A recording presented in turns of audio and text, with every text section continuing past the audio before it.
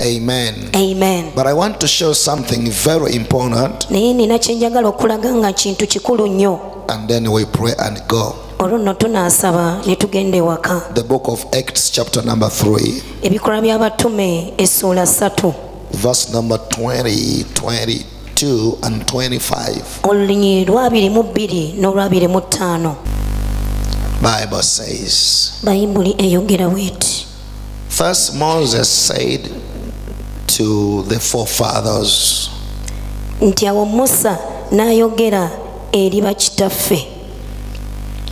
The Lord God will raise up for you a prophet. Mukama Katonda alibasitulira mmwe nabbi among your brethren, wakati mu booluganda bammwe, as he raised up me. nga bwe yansitula nze. Him you shall listen to and understand by hearing, and heed in all things whatever he tells you. Oyo mulimuwulira era mulimuwuliriza ne mutegeera byonna ebintu by'alibagamba. And it shall be that every soul that does not listen to and understand by hearing and heed that prophet shall be utterly exterminated from among the people. Awo olulituuka buli mmeeme, buli mwoyo ogutawuliriza nabbi oyo era ogulirema okumutegeera gulisalibwawo, gulifulumizibwa ddala wakati mu mmwe. Malachi chapter number 4. Malaki essula ya 4. Verse number 5 and number 6. Olunyiriri lwa 5 n'olw'omukaaga. Malachi chapter number 4. Malaki essula ya 4. Verse number 5 and 6. Olunyiriri lwa 5 n'olw'omukaaga. Let's begin from verse number 4. Tutandikire ku lunyiriri lwa 4. Remember the law of my servant Moses, the decrees and laws I gave him at Horeb for all Israel.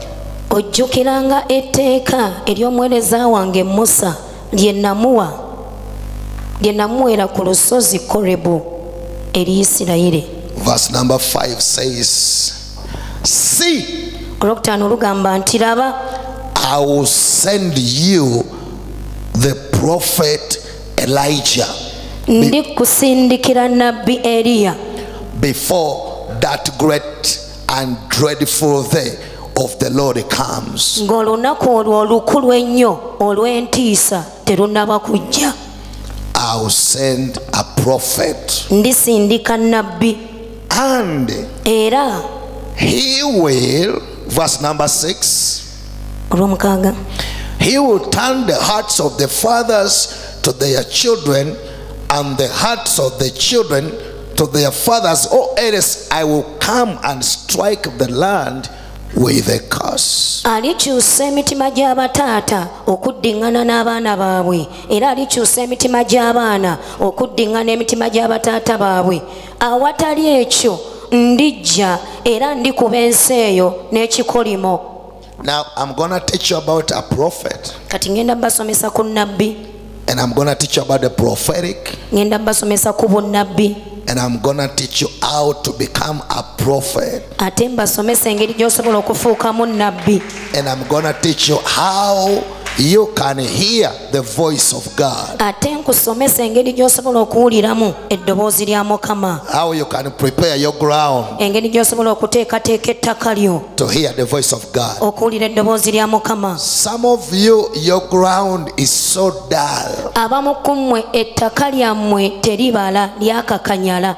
They are so dull that God cannot put the seed of his word in that ground. Lyakakanyala nti Katonda tasobola nadditeekamu nsigo ye. So this month, kati omwezi guno I tell you, by the time we finish, mbabuulira bwe tunaamalira you change every situation around your life. ojja kukyusa embeera yonna eyeetoolodde obulamu bwo In the name of Jesus. mu linnya lya Yesu. Amos chapter number 3 and verse number 7. Amosi essula ya 3 olunnyi lwa 7. Surely the sovereign Lord does nothing without revealing his plan to his servants, the prophets. Mazima ddala Katonda eyasukkuluma ow'obuyinza taliiko kyalikola nga tasoose kibikulira baweereza be oba bannabbi. Hosea 12:13. Tugende mu Hosea 12:13. And by a prophet the Lord brought Israel out of Egypt. Era olwa nnabbi Katonda yafulumya Isirayiri n'agijja e Misiri. And by a prophet was he preserved, or was they preserved. Era olwa nnabbi Isirayiri yalekebwawo. Can I hear somebody say amen? Kampulira nziramu nti amiina. Now I want you to understand, Kati njagala otegeere because there is a lot of rumors going in Uganda. kubanga waliwo olugambo olubungeeta mu Uganda. Everyone who prophesies, Buli muntu alagula they call them false prophets. oyo nga bamuyita mbu nnabbi wa bulimba. That is a lie. Obwo bulimba. Prophecy is part of the 5 ministerial offices. Obunnabbi kitundu ku buweereza obw'emirundi 5. In fact, the church, Ekkanisa, the end time church, ekkanisa ey'oluvannyuma is established esimbiddwa on the apostolic ku butume and on the prophetic. ne ku ofiisi ey'obunnabbi. Now God, Kati Katonda he's our Father, ye kitaffe and he has written a script era awandiise ekitabo upon everybody. ku buli muntu yenna.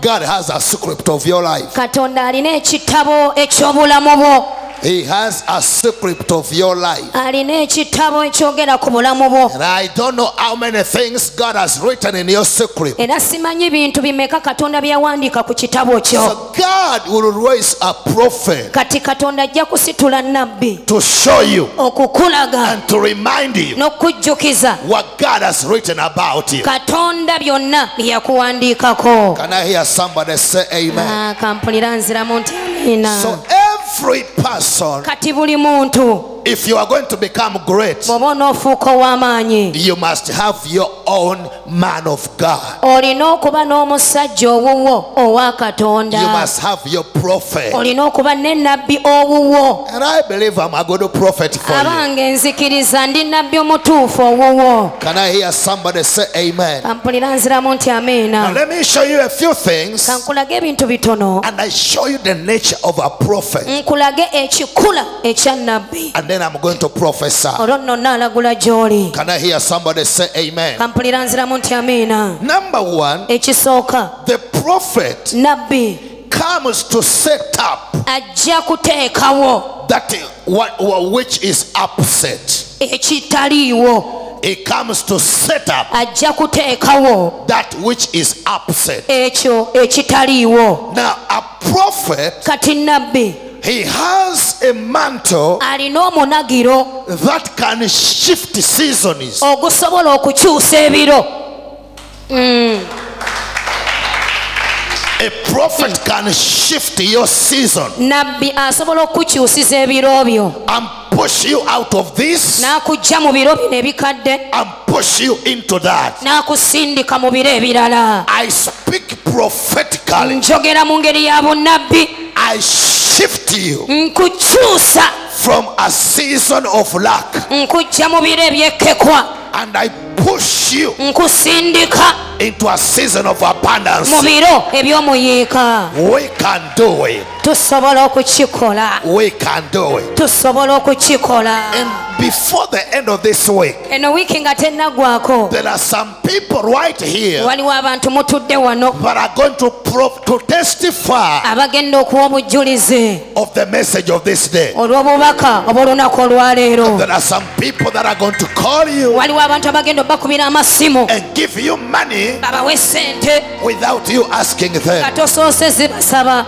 Lift up your hand and say amen. Wanika emikono ogambe nti ameena. Sit down. I receive it. So Tuula. whatever is set up, Kati buli ekiteereddwawo he sets up. ateekawo. Amen. Amen. He comes to set up Nabbi ajja kuteekawo that which is upset. ekyo ekitaliiwo oba ekitabaddeewo. Number 2, Ekyokubiri, he calls into line those which are out of line. nabbi ayita abantu n'abateeka mu lunyiriri abatabadde mu lunyiriri. Now he puts people in line. He puts things in line. Ebintu ajja n'abitereeza mu lunyiriri lwabyo ebitabadde mu lunyiriri lwabyo. Everybody, Buli muntu there is a line following you. olina olunyiriri olukugoberera. The reason why you are struggling in life Ensonga lwaki ofuba mu bulamu is that what is following you is bad. kubanga gwe bikugoberera bibi byereere. You are filled with monitoring spirits. You are filled with curses. You are filled with poverty. Bwavu, emyoyo gy'ekika kyewammwe, emyoyo egirondoola bye bikugoberera. Misfortune, Ebisiraani bye bikugoberera. rejection, Okugaanibwa, disappointment, okuyiwa obuyiwi buli kasi, frustration, okumalibwamu amaanyi, depression, enyiike, oppression, okujoogebwa, opposition okuwakanyizibwa is what is following you. bye bikugoberera. Now we need a prophetic anointing Katwetaaga amafuta ag'obunnabbi that God has released this month Katonda gasumuludde omwezi guno to put in order what is not in order. okutereeza ebintu mu layini ebibadde bitateredde. And I prophesy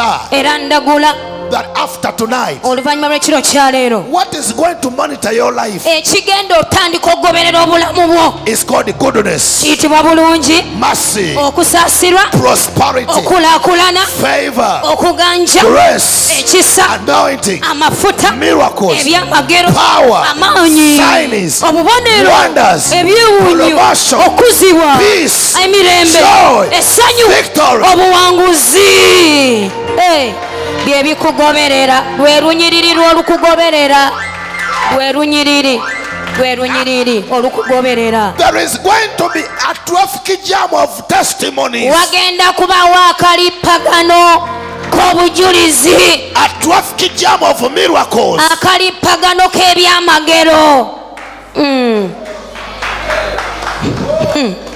Sit down. Tuula, We are still talking. tukyayogera bwogezi.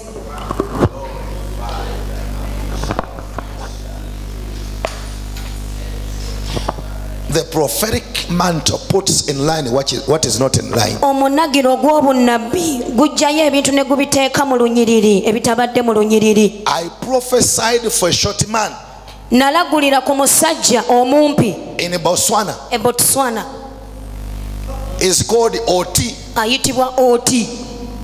His name is short the way he was short. N'erinnya lye limpi bwe lityo n'engeri nga bwe yali omumpi. OT. Oti limpi era naye mumpi. Very short like this. Mumpi nnyo. And every girl he went to, Buli muwala gwe yagezangako they looked at his size. basookanga kutunuulira sayizi y'obuwanvu bukomawa. You know, girls, they don't like short men. Manyi abawala tebaagala basajja abampi ge mazima. They say that short men are complicated. Bagamba abasajja abampi balugezigezi. I thank God I'm not short. Ebaza Mukama nze omusumba wammwe mundaba. Siri mu abo. I was very short. Nali mumpi nnyo. Very short. I was the shortest in the family. Mumpi nnyo abange nga mu famire ye waffe nze nsingayo obumpi. They even nicknamed me. Bantuuma n'erinnya. Do you know that frog? Mumanye ekikere ekyo. They used to call me a frog. Baateranga kumpita kikere. Fire. Very short man. Nga ndi musajja mumpi nnyo.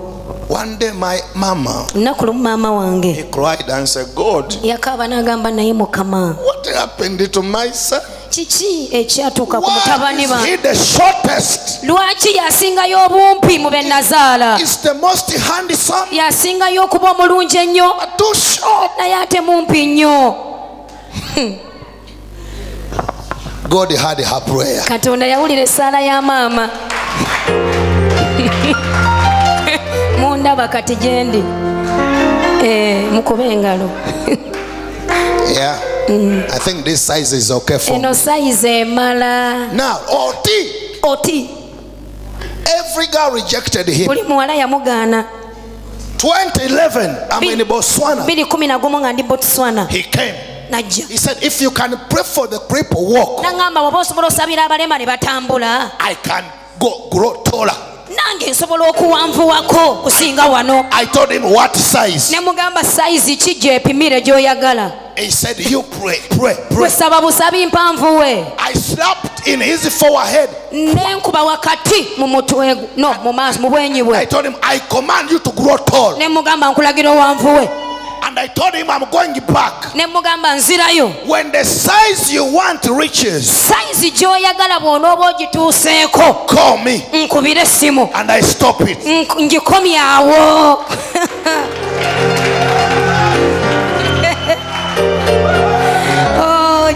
This started growing taller and Oti taller and taller. n'atandika okuwanvuwa n'awanvuwa nno n'awanvuwa.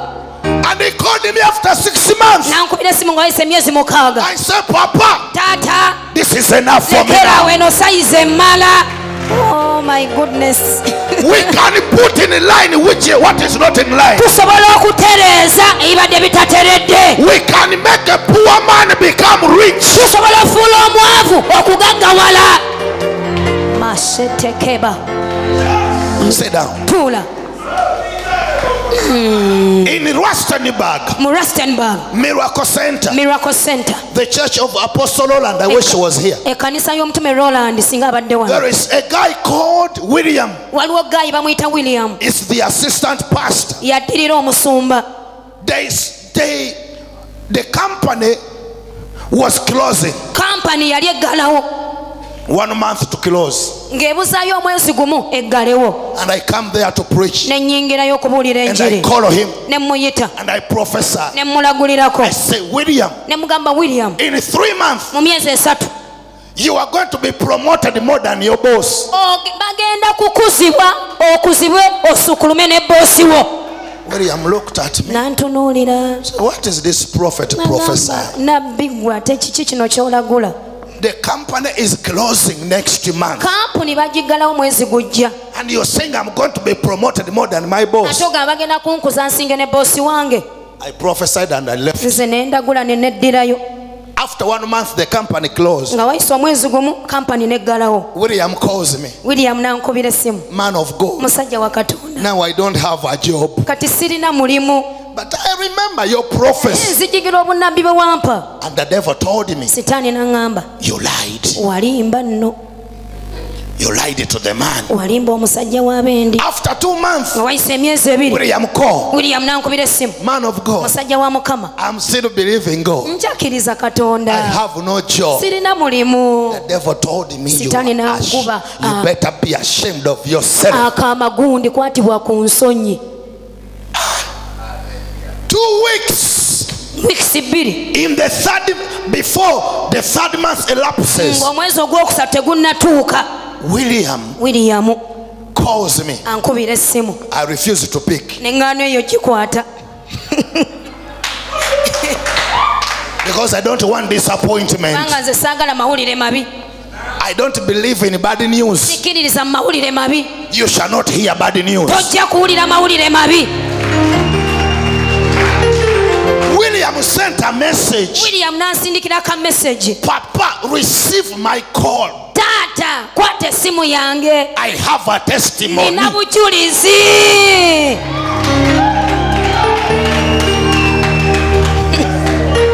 He called. N'akuba. I picked. Ne nkwata essimu. I picked. Ne nkwata essimu. I have it here. It's okay. I picked. Ne nkwata essimu. And William tells me, William aŋŋamba. do you know what happened is Papa? Omanyi ekyabaddewo papa? They call me Papa there. Eri bampita papa. Do Do you know what happened? Omanye kyabaddewo? I went to apply for a job in a new company. Nagenze okusaba omulimu kampuni empya. Not knowing that even my boss has gone to ask for a job in the same company. Nga simanyi nti ne boosi wange agenze mu kampuni emu naye kusaba mulimu. I asked for a higher position. Nze ekifo kinabadde nsaba nga kya wagguluko. And my boss asked for a lower position. Boosi wange kye yasabye nga kya wansi. We all got the job. Ffenna twafunye emirimu. Surprisingly, ekyewunyisa, when I was in the office, bwe nabadde ndi mu ofiisi, my boss came to report it to me. boosi wange wuuyo nga gwe ndaba yajja okulipootinga gye ndi. A prophet can put in line what is not in line. Nabbi asobola okutereeza ebibadde bitateredde mu layini. Sit down. Tuula. Let me show something. Kambeeko kye nkulaga. In Tanzania, Dar es Salaam, Tanzania Dar es Salaam there is a woman. waliyo omukyala. She was 50 years old. Yali aweza emyaka 50. 50 years old. 5 ag'obukulu. She had adopted 12 children Nga yakeefunira abaana 12 because she was barren. kubanga yali mugumba. 35 years in marriage Emyaka 35 mu bufumbo. without a baby. Talina mwana. Adopted 12 children. N'azaala abaana She ebweru had gone to 12. India. She had gone to India. Yali agenze mu She Bayindi. had gone to every preacher. Agenze eri buli She had mubuulizi. gone to Nigeria. Agenze mu Nigeria. Everywhere. Buli wamu Nothing. nga talaba She mwana. had me on radio N'ampulira ku radio preaching. nga mbuulira. And she invited me in her home. N'annyaniriza mu maka ge. I do not normally go to people's homes Simala gagenda mu maka g'abantu because I know kubanga mmanyi what happens. ekibaawo. So I failed to go. Ne mpulira okulumirizibwa ŋŋende. And I went there Era nagenda and I sat ne ntuula in a seat. mu ntebe. This is what she said. Kino kye yaŋŋamba. Man of God, Musajja wa Katonda, I just called you here nakuyise buyisi wano because I like and I love your anointing. kubanga nkwagala n'amafuta go ngaagala. While she was still talking, Yali akyayogera I asked her, ne mubuuza, do you have children? olina abaana? She said, yes, I have. Naŋŋamba ye nina be nazaalayo eri I ebweru. have. Nina. And I told her, Ne mugamba, the Spirit of God is telling me omwoyo wa Mukama ŋŋamba you have no child. tolina mwana. She started crying. N'atandika okukaaba. And she said, I've adopted 12 children. N'aŋŋamba n'akafuna bufunye abaana bempitanga abange 12. 12 of them. She was 12. very rich. Yali mugagga nnyo Damn rich. nga ye muvundu No child. naye nga talina And mwana. I told her, Ne mugamba, next year by this time, omwaka ogujja buliba bwe buti. you shall have a baby boy. Ojja kuba n'omwana ow'obulenzi. And you shall name him Samuel. Oli mutuuma Samwiri. And I left. Ne neegendera. You know, my work is to say. Omulimu gwange kwogera. Now, the word prophecy Ekigambo obunnabbi has 2 words. kirimu ebigambo bibiri. Has the word pro. Kirimu ekigambo pro ekitegeeza ebiri mu maaso. Somebody say pro. Pro It means to foresee. kitegeeza okulengera mu maaso. To foresee. Okulengera mu maaso. And then it has the word face, Kirimu ekigambo vese which means to say, ekitegeeza okwogera. to speak, Okwogera. to utter, Okwatula. to announce, Okulangirira. to declare, Okwasanguza. pronounce. Okulangirira. So we pro. Tulenge. I see Nengera eri mu maaso. and then I say. Ne mala ne nkyogera. I don't care where you are now. Sifaayo wawe oli kati. I see Nengera eri mu maaso. and I say. Ne nkyogera. Can I hear somebody I say amen? receive it. Amen. Do you want me to say it tonight? Kati oyagala leero mbeeko kye njogera. Should I prophesy in this minute? Pro. Lengera eri mu maaso. Lengera. Can I pro? Babange nyingireko mu maaso mu bulamu bwo. Now watch this. Wetegereze kino. I'm still giving you some secrets here. Nkyabawa byama. Now this woman, Omukazi ono she started crying n'atandika okukaaba. and I left. Nze ne ŋŋenda. I don't want to see people crying. Manyi sinyumirwa nnyo okulaba abantu nga bakaaba. Faces of people looks funny when they are crying. Singa omuntu amutunulira mu maaso ng'akaaba oyinza okwewuunya. So Kati I went. ne ŋŋenda. Thank God I did not take her number. Mukama yeebazibwe saamusaba namba ye ya simu. Because I don't take people's numbers. Kubanga nze abantu sibasaba amasimu namba zaabwe z'amasimu. I'm not cheap to that extent. Kubanga siri wa layisi kutuuka ku ddaala eryo. Amen. Amen. Some of you are going to become great ministers. Abamu ku mmwe mugenda kufuuka abaweereza b'amaanyi ennyo. You should value yourself. Olina okwessaako omuwendo. You are a priest. Oli kabona. How can a priest ask for a number? Kabona asaba atya endiga ennamba y'essimu? Me, I don't even ask people to give me money. N'abantu sibasaba kumpa You are ssente. here. And I have ever called you and told you to send me money. Lift up your hand. Oba oli wano nga nali nkukubidde kasimu mumpeereza ku ssente wanika omukono gwo. Have I? Oli asinza businza ali mu mafuta. Asinza. Ali mu mafuta. Never. Teri n'omu. I know my value. Kubanga omuwendo ogwange ngumanyi. I don't ask but people give me money. I'm a priest. Sisaba ssente abantu be bajja okumpa ssente kuba ndi kabona. I did not take her number. Saatwala namba ye ya simu. I left. Ne ŋŋenda. I don't know. Simanyi. Because that year I was traveling a lot. Kubanga omwaka ogwo nali bize nga ntambula nnyo. I went 3 times to America. Mu Amerika nagenda emirundi 3. And I went 4 times to China. Mirundi 4 ne ŋŋenda China. So I was busy traveling. Nali bize nga ntambula gwanga ku gwanga. I think she was calling the number and it was not going through. Ndowooza yalinga akuba ennamba yange nga teyitamu. Because I was staying 3 months, 2 months abroad. Nali mmala wantu emyezi 2 3 ne neeyongerayo ebweru. Kati In January, mu January she calls me. nankubira. She said, you remember the woman you prayed for? Nangamba ojjukira omukazi gwe wasabira? The place is called Kitunda. Ekifo kiyitibwa Kitunda. I said, I remember. Ne mugamba nzijjukira. I told her, call me back later. Ne mugamba oddamu onkubiro eddako. Because I don't want to hear bad news. Kubanga nze saagala kulira mawulire mabi. So she sent a message. N'asindika ka message. Because she called and I was not picking. Yakuba n'akoowa nga sikwata. So she also sent a message. N'asindika ka message. Said, I just want you to come home. N'agamba ssebo njagala ojjeko buze ewaka. And see what the Lord has done. Olabe Katonda biki byakoze.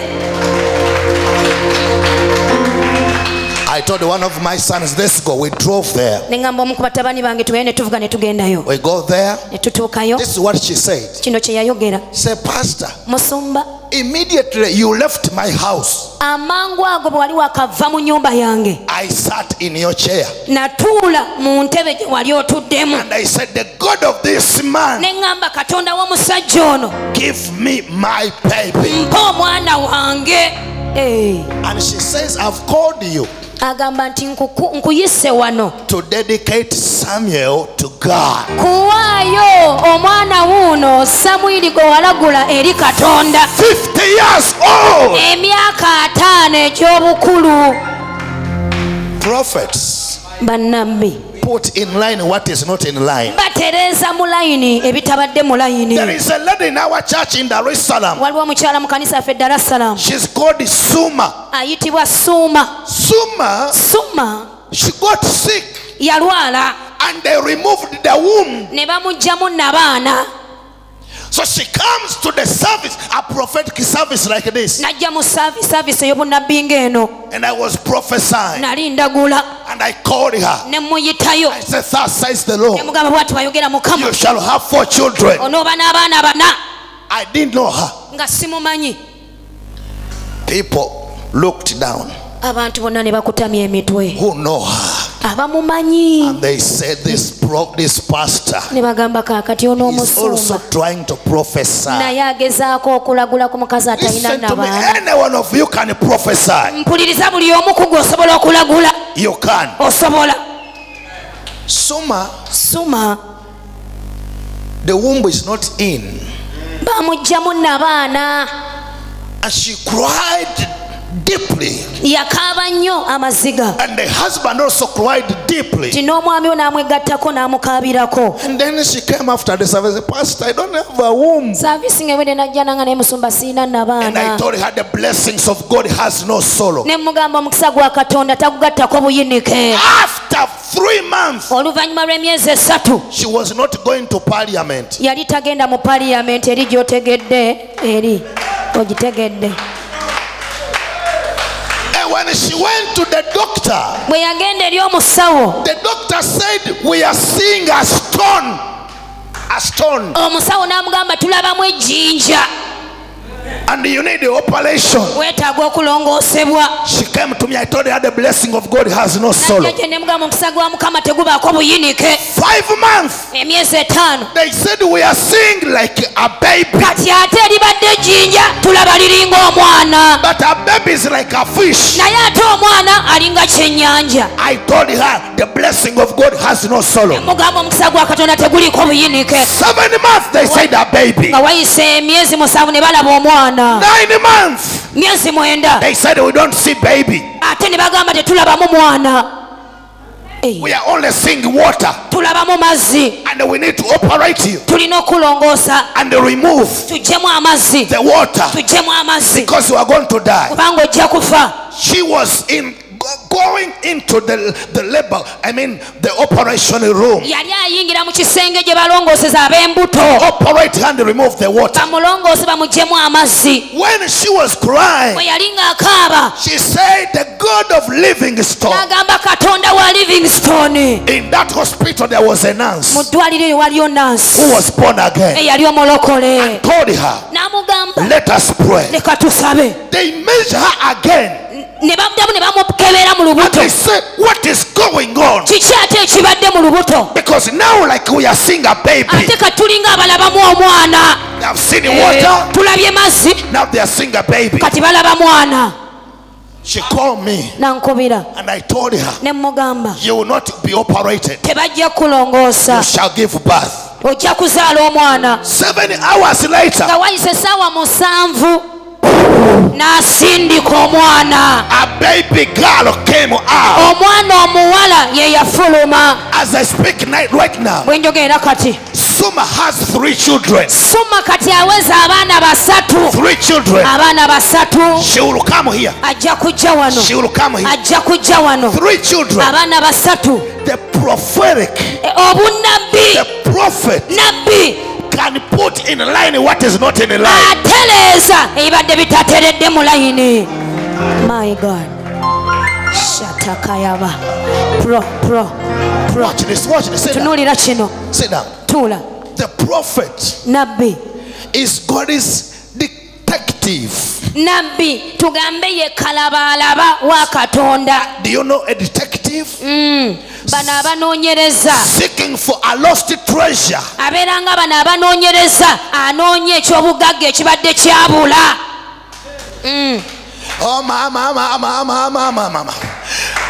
I can detect Nsobola okunoonyereza and know ne mmanya where your treasure is. obugagga bwo oba ekyobugagga kyo we kiri. And I send you there. Ne nkusindikayo. I can detect Nsobola okulaba. and I see the source of your problem. Ne ndaba ensibuko y'ekizibu kyo. And I tell you your problem. Ne nkubulira ekizibu kyo. If I'm a prophet, Bwe mba ndi nabbi I must produce solution. nteekeddwa okuleetawo ekyokuddamu. And a prophet who prophesies and does not give solution Nabbi alagula n'atakuwa kyakuddamu, is not a prophet of God. oyo taba nabbi wa Katonda. Prophets come with solution. Obunabbi bujja n'ebyokuddamu. Can I hear somebody say amen? Kampulira nziramu nti amiina. Can I hear somebody say amen? Kampulira nziramu nti amiina. A prophet, Nabbi he has no price tag. taliiko mu kapande oba muwendo. You cannot buy my anointing. Tosobola kugula mafuta gange.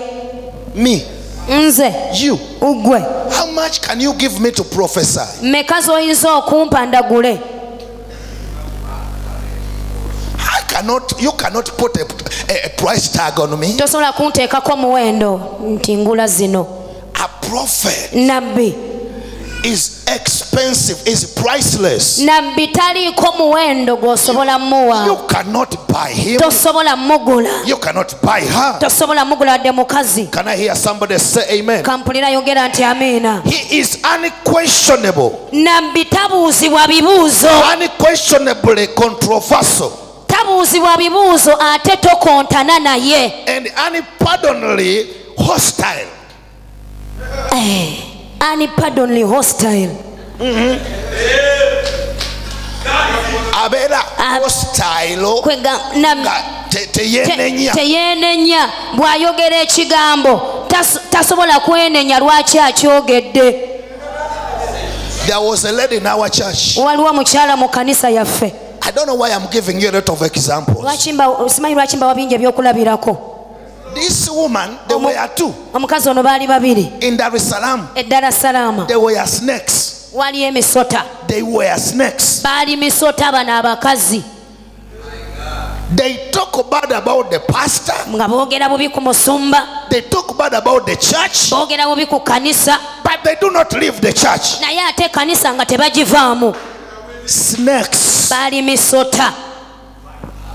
I told them. Ne mbagamba. 7 days. Mu nnaku 7. Repent. Mwenenye. And apologize. Era mwetowaze mwenenye. If you don't. Bwe mutakikola.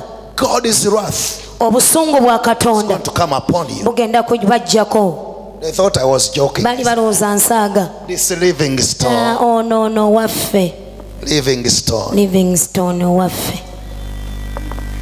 One of them omu ku bo came and cried tears. Najja n'akaaba amaziga. Say, Papa, I'm very sorry. Nagamba taata neetonda. I don't know what comes on me. Simanyi kikimbaako oluusi. Another one refused. Omulala n'agaana okwenenya. She went on talking. N'agenda nga yeeyongera ayogera. After 7 days, wayita ennaku 7. she fell sick. N'alwala. They diagnosed her with cancer. Ne bamukebera ng'alina kansa. They took her abroad. Ne bamutwala ebweru. They sold everything. Ne batunda buli kintu. She came back with cancer. N'akomawo ng'era mulwadde kansa.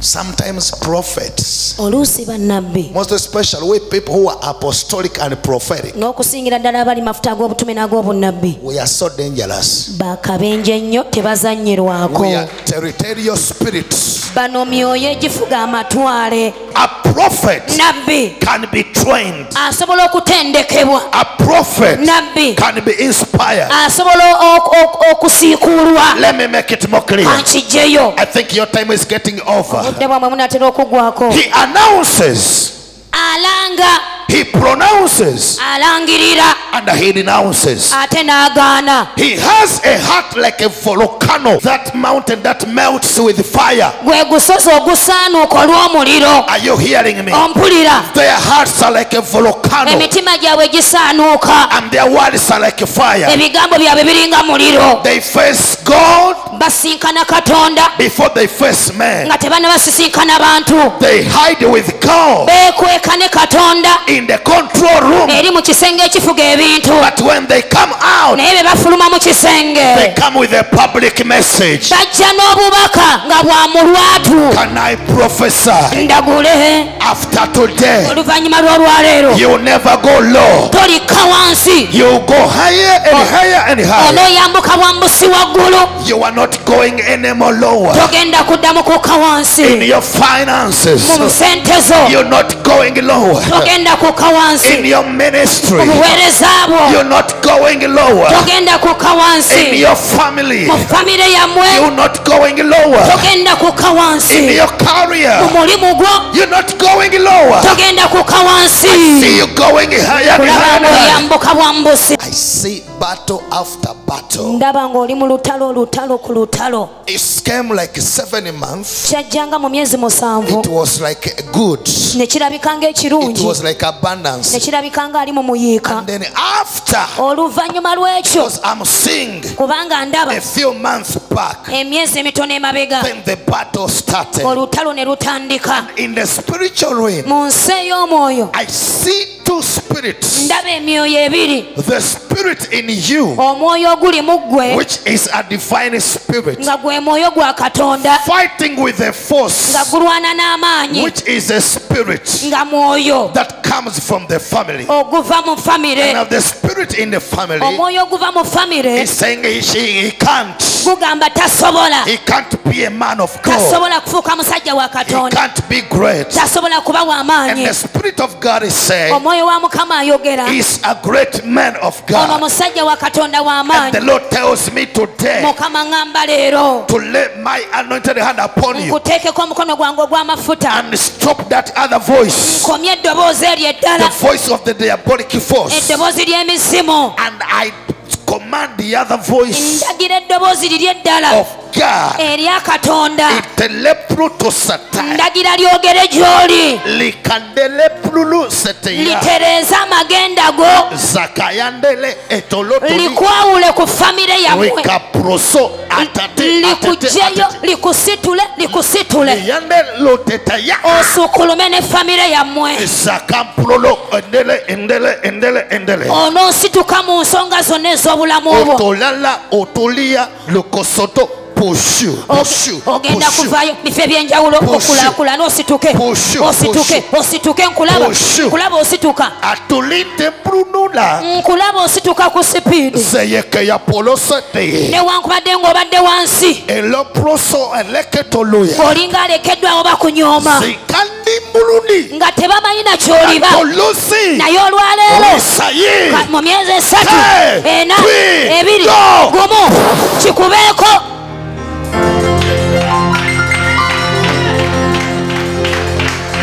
Leave him there. muleka Hands lifted up. emikono nga giri waggulu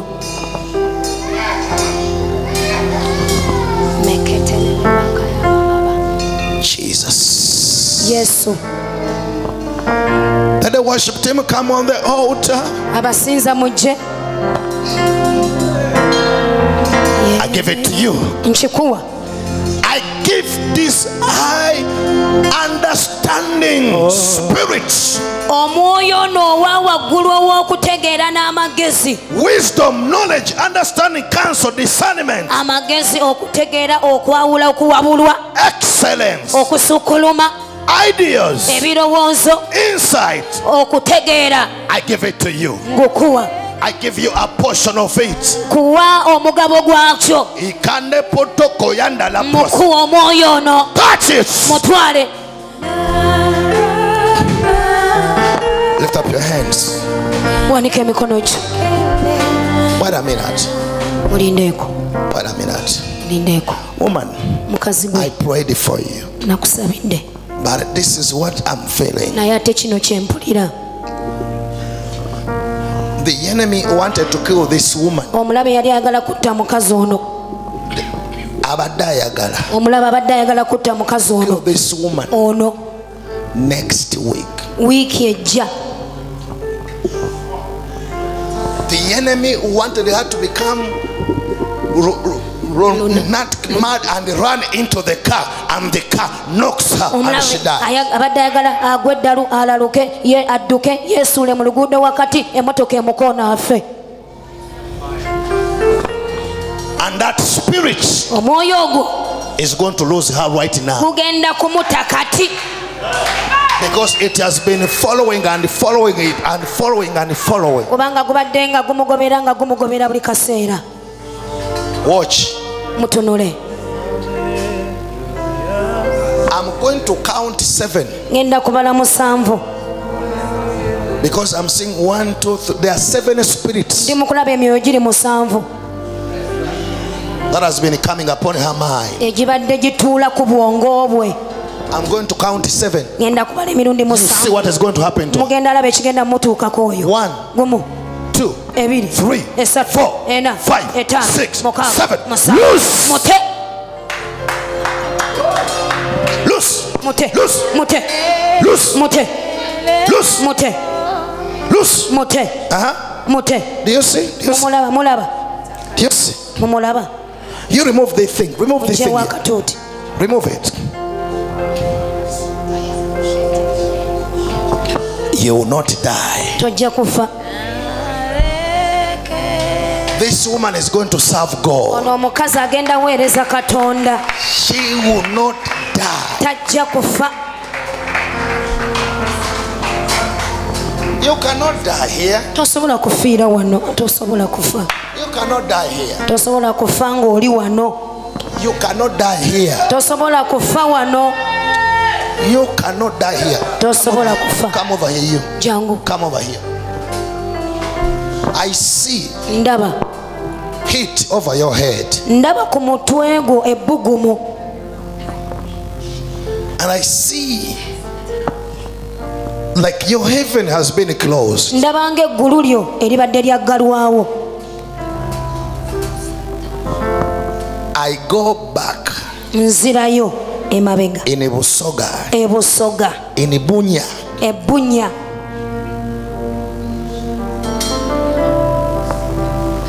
And I go to this family. Era nnyingiramu eno famire. And I see 2 shrines. Ndabayo amasabo ga mirundi ebiri.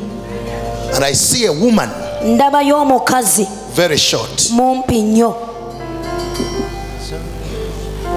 And I see another man Ndaba n'omusajja omulala in another big shrine, ali mu ssabo eddala nga ddene, very black. muddugavu nnyo. And then Era the Lord tells me, Mukama ŋŋamba 2 things have been hunting you, but we had not seen it. ebintu bibiri ebibadde bikugoba naye tubadde tetubiraba. Because you are the only person that came out of that family. Kubanga gwe muntu yekka eyavamu eyo famire. Because it is a Muslim family. Kubanga famire y'abasiraamu. And so 2 things, Kati ebintu bibiri they have been hunting you. bibadde They bikuyigga want to keep you poor. nga byagala kufuula osigale ng'oli mwavu. They wanted to kill you with sickness. Bibadde byagala kutte n'endwadde. But today, Naye olwaleero I release you. nkusumulula.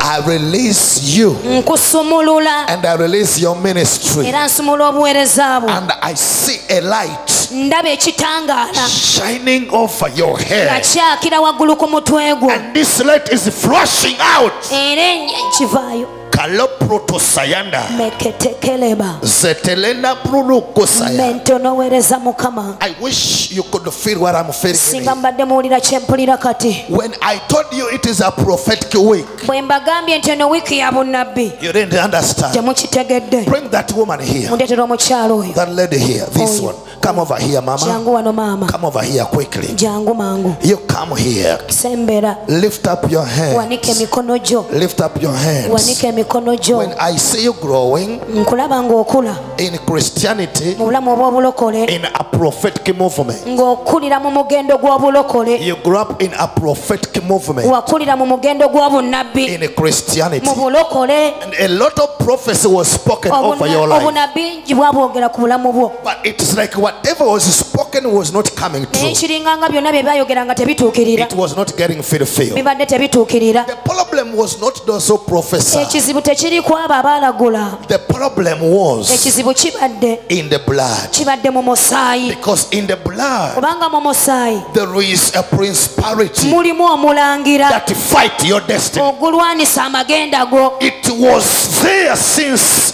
your family started, Gwaliyo okuva bajjajjawe be batandika. and it has been hunting your life. Era gubadde guyigga obulamu bwo. But tonight, Naye ekiro kya leero under the apostolic wansi w'amafuta g'ekitume and prophetic anointing, n'ag'obunnabbi I shift your season. nsenvula ebiro byo. A season of prophetic fulfillment. Ebiro by'okutuukirizibwa mu bunnabbi. Because I change your blood. Kubanga nkyusa omusaayi gwo. I change your system. Nkyusa sisitimu yonna. I remove the principality. Nzigyamu omulangira munda mu The ggwe. principality in the blood. Omulangira ali mu musaayi gwammwe. Yes, I remove Oyo musikayo in the name of Jesus. mu linnya lya Yesu. And as I lay my anointed hand Era nga nkuteekako omukono gwange ogw'amafuta upon your head, ku mutwe gwo. every prophecy Buli bunnabbi spoken over your bwe life baakwogerako shall come true. bunaatuukirira. You shall not suffer Tojja kubonaabona the way people have been saying. engeri abantu badde bakyogera But I say, naye nze njogera go genda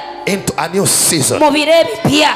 Receive grace. Twala ekisa. Receive grace. Twala ekisa. Receive grace. Twala ekisa. Lift up your hands. Wanika emikono gyo. The Lord is saying that I give you a mantle. Mukama ngamba nkuwa munagiro. The Lord is saying I give you a mantle. Ngamba nkuwa munagiro. The Lord is saying I give you a mantle. Ngamba nkuwa munagiro. The Lord is saying I give you a mantle. Mukama ngamba nkuwa munagiro. Lift him up. Musitule. The Lord is saying I give you a mantle.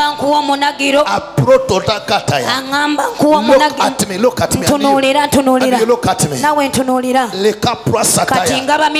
Stay there. Look at me. I give you a mantle in the name of Jesus. Give my mantle, give my mantle. Etala prosotaya. I give you a mantle in the name of Jesus. Eta protolarasi. Eyandala proloka yatala. Satakala pra. I give it to you. Prosotaya telekabra. Ayatapra. I give it to you. Cut.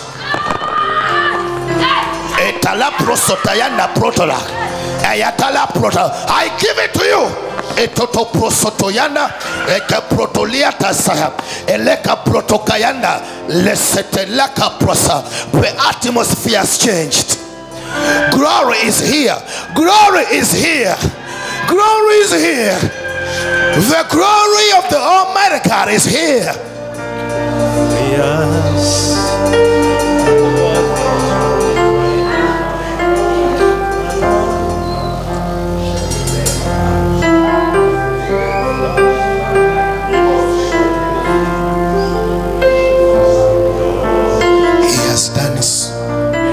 He has done it.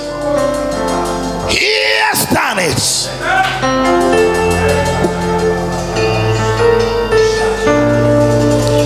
Your destiny is shaped. Your destiny is shaped. I say your destiny is shaped. Yes. Your destiny is shaped. Lift up your hands. There are 4 people. 4 people right here. 4 people. Abantu bana. Your hand is becoming heavy. Yes, your hand is becoming heavy. It's becoming heavy. Yes. 4 people.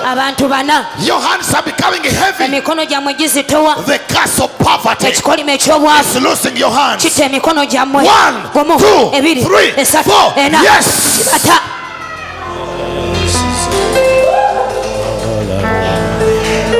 Yes. Yeah.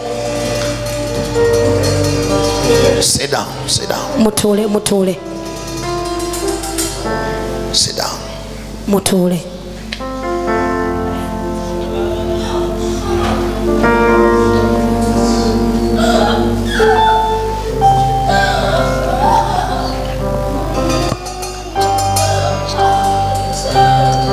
The heat is too much. Omuliro mungi.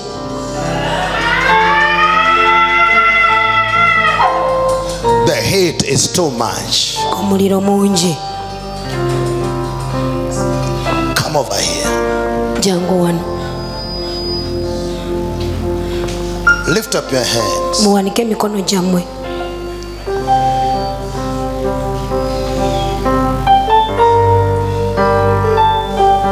Look at me. Ntunuulira.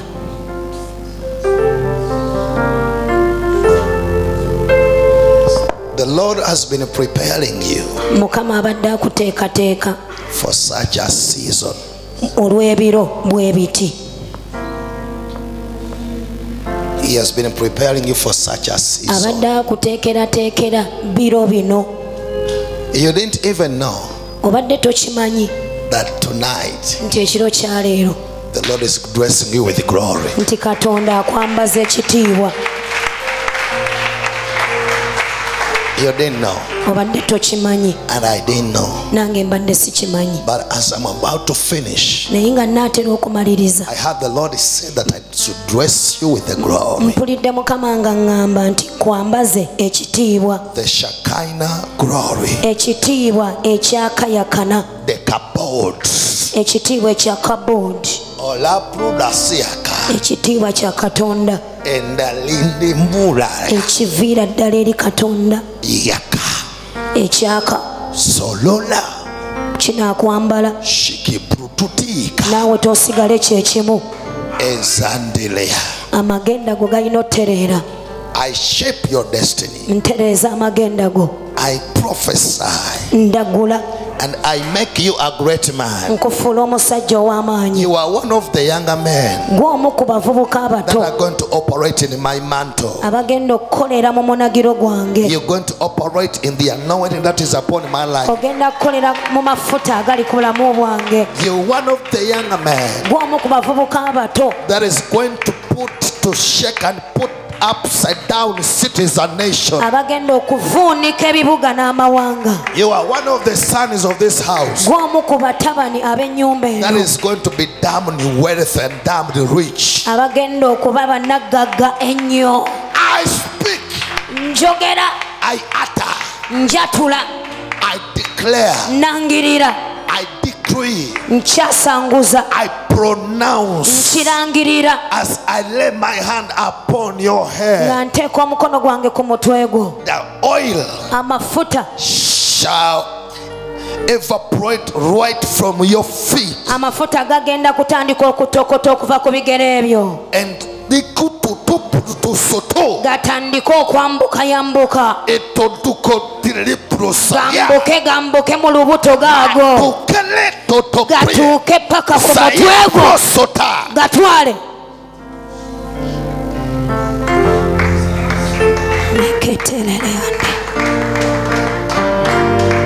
Go and serve God. Genda oweereze Katonda. Don't worry, provision will come. Tofaayo, obugabirizi bujja kujja.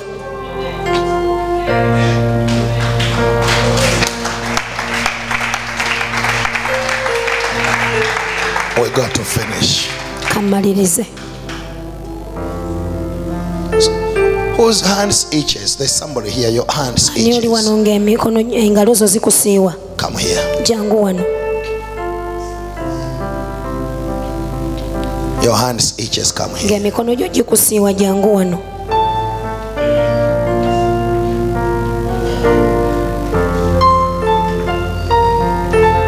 Lift up your hands. Muwanike emikono gyammwe.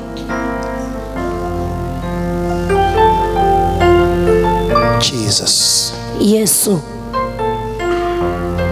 After today, oluvannyuma lw'olwaleero, as I'm commanded, nga bwe ndagiddwa, I disconnect you from the curse of poverty, mbakuttula ku kikolimo eky'obwavu, financial bewitchment, okubaloga mu ssente, inherited bewitchment, eddogo lye mwasikira, inherited financial bewitchment. bwe baabaloga mu ssente ne mubibisikira, Off your hands. bitte emikono gyammwe. Be free. Beera wa ddembe, Be free. beera wa ddembe, Be free. beera wa ddembe, Be free. beera wa ddembe, Be free. beera wa ddembe, Be free. beera wa ddembe, Be free. beera wa ddembe. Omwoyo guno This spirit ogunoonya omwana ono. that is hunting this girl, Muyimuse. lift her up. Ngulabye. I've seen it. Ngulabye. I've seen it. Mubi. It is evil.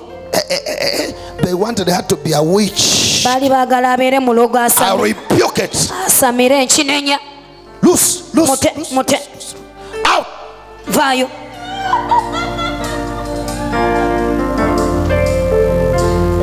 I rebuke it. Nkinenya. I rebuke it. Nkinenya. I bless you. Nkuwa omukisa In Jesus' name. mu linnya lya Yesu. Go back and sit. Muddeeyo mutuule. Somebody celebrate God for her victory. Mugatte engalo mukubireko omukyalo ono olw'obuwanguzi bwe. Celebrate God for her victory. Mugatte engalo mumujagulizeeko olw'obuwanguzi bwe. Congratulations. Nkuyozaayoza.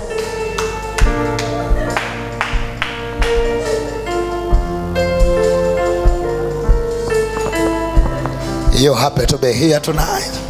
Muli basanyufu nti mwazze ekiro kya leero.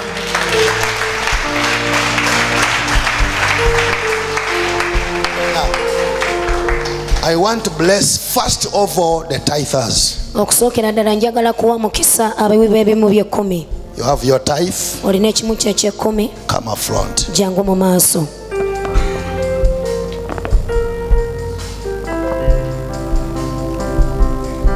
Come up front with your tithe.